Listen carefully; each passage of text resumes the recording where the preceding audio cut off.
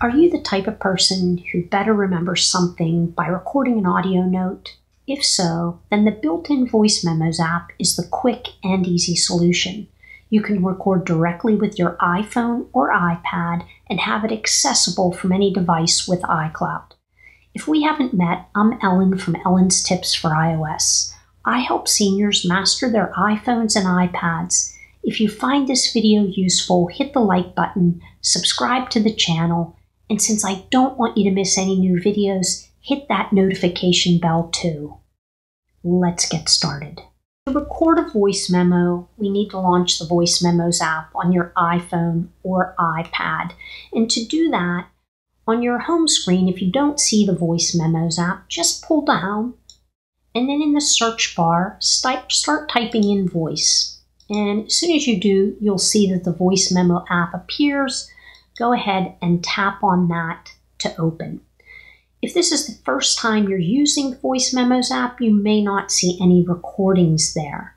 To begin a new recording, go ahead and tap on the red button at the bottom of the screen, and your voice memo will begin to record.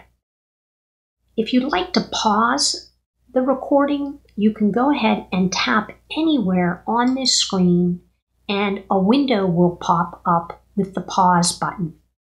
So now we can choose to tap on pause, and if we want to, we can go ahead and just resume the recording.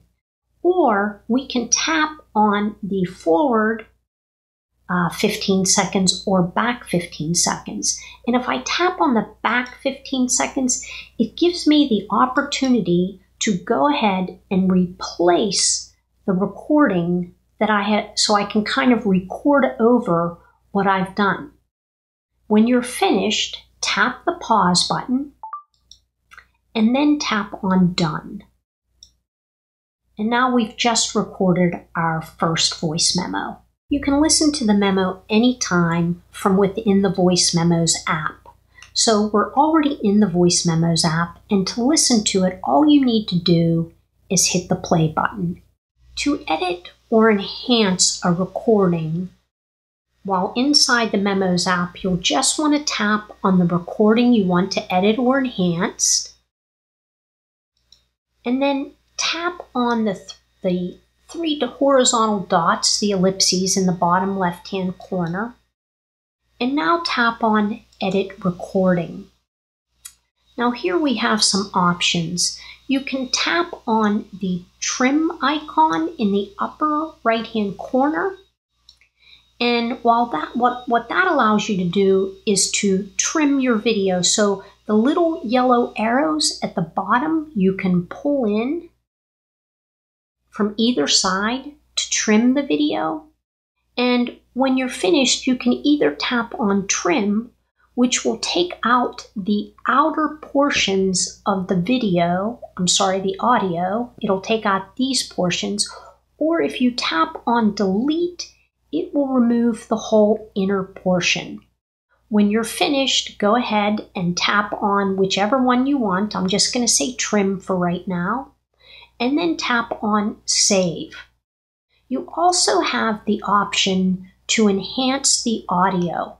And so if I tap on the magic wand in the upper left-hand corner, it will try to remove things like background noise. It'll try to make the audio sound a little bit better.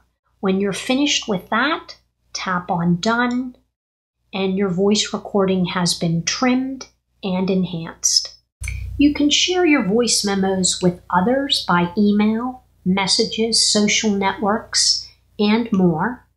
To do that, tap on the recording, and now tap on the ellipses in the lower left corner, and choose Share.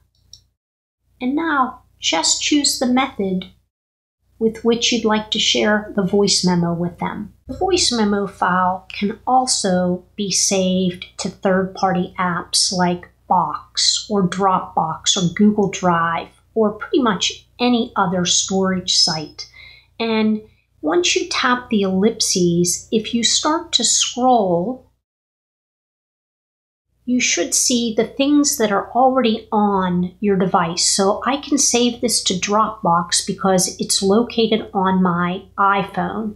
And if you're not seeing something that you already have on your device, scroll down to the very bottom and tap on Edit Actions and make sure that you have the toggle switch turned on to that particular third-party app. By default, all of the recordings will be named New Recording with the date attached, but you have the option to change it at any time. Once you're inside the Voice Memos app, if you just tap on the area where it says New Recording, you'll see that the recording becomes highlighted. You can input the new name, and I'll just name it Test.